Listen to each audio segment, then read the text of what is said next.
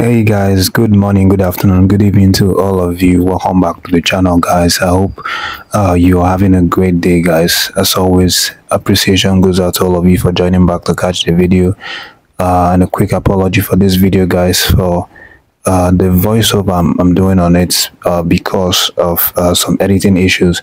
But quickly, guys, I have a number of interesting updates for you guys here, and there is one that is particularly a shocker and right now, and is the one that concerns Nigerian Super Eagles, and the news that was circulated a few days ago that Eguavoen, Austin Eguavoen, was given the mandate by NFF to actually occupy that position as the current Nigerian Super Eagles head coach.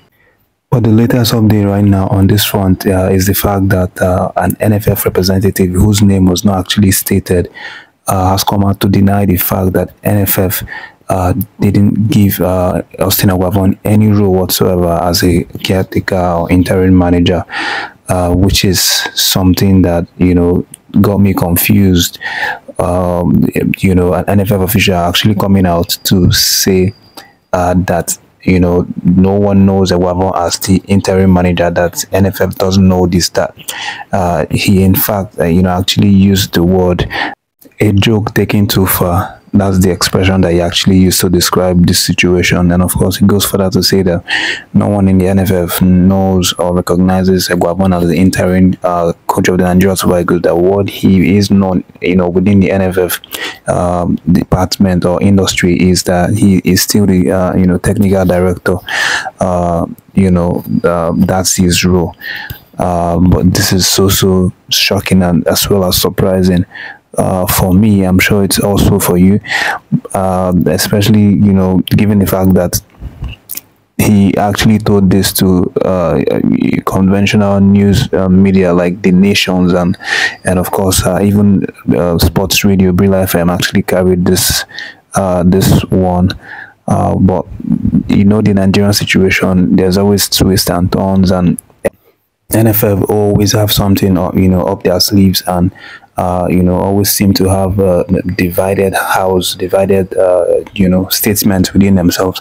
But the truth will definitely come out, and then hopefully in the coming days we'll get to know what this means. Moving away from that, just guys, let me let you know the one that has to do with Stanley Nwabali, and of course he has been in the news a number of times over the past couple of days, and for the reason of transfer speculation. And of course, in the last videos we've talked about a number of clubs that have been showing interest for the goalkeeper. And remember, we talked about QPR, showing interest to sign him, and of course we have the Al-Ettifaq of the Saudi Pro League. But of course, in terms of going out to actually make a lot of money, cash out, you would expect him to go to Al-Ettifaq. But of course, maybe in terms of professional decision, you might expect him to go to QPR, even though QPR are currently in the Division 2 in the UK. But Stanley actually, spoke out about the situation, and what is now said is that he's still currently tied on contracts with Chippa United, and is going to expire in 2025 summer, which is still like next year. But of course, he has also noted that his club side Chippa United will decide his future from next week. Of course, his club side has already placed a price tag of 2 million euros on his head. And of course, that means that any club that wants to buy him at Ettifaq or QPR, they have to, come up with 2 million euros to be able to snap him off the hands of Chippa United. But we'll see how this one develop, through the coming days. But aside from Stanley Nwabali, his agent has also been talking, Mohamed Lawal, who's the official agent of Stanley Nwabali. He's the one actually who's hoping to broker this deal for Stanley Nwabali, of course, putting heads together with Stanley. But what he's now said is, that is very important.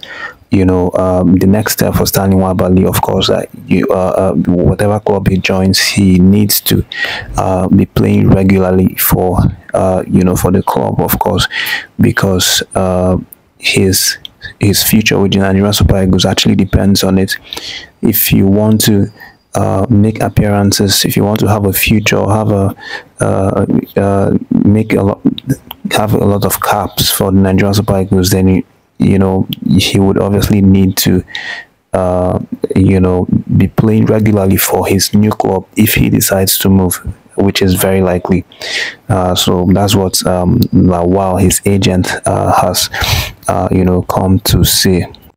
But we'll keep our fingers crossed on that one, definitely, and see how it develops through the days. And you just make sure they're subscribed to the channel, because whatever happens, we'll make sure it's on this channel. And guys, moving on, let me also let you know that William Ekong, who's currently in sick bed, trying to recover after his surgery. Of course, if you follow the videos, you would know that I mentioned that he would be out for the rest of the season for pork. But he's also now in the news, and this one also concerns transfer. He's also been linked with a big money move to Saudi Pro League. But what he's now said now is that it's very exciting, obviously, for him to be linked to Saudi Pro League, but of course he's maintaining that he loves poke, and that he still enjoys playing at poke, that he feels like a very important figure in the poke team, and he is truly happy with the poke team, but that he's not overruling the idea or the possibility of actually going to the Saudi Pro League in the future. He says anything can happen, but in the meantime, he loves and is happy to be playing at POK.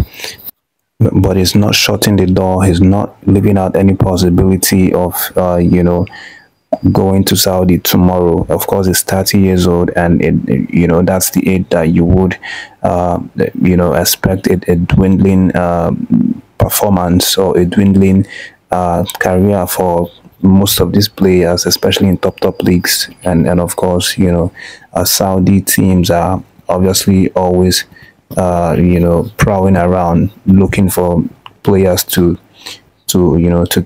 take away from some of these leagues. But that's what's happening on William Ekong's front.